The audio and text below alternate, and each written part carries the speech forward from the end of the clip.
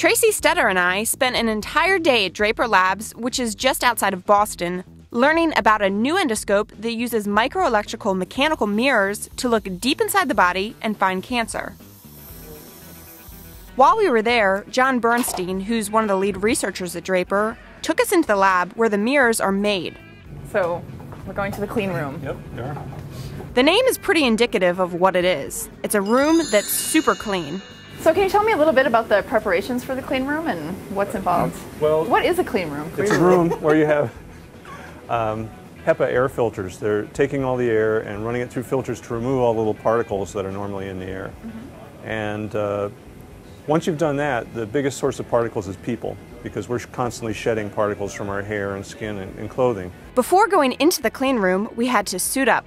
This is the first time that I'll be wearing a veil.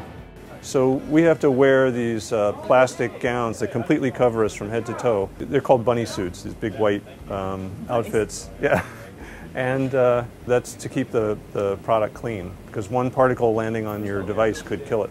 So, Tracy, John, and I changed into booties, hats, and facial masks, as well as those full-body jumpsuits, basically covering our entire body. It's a bit of a process to go into a clean room. It took all three of us about 20 minutes or so to get ready. So when you go into the clean room, how long can you stay in there?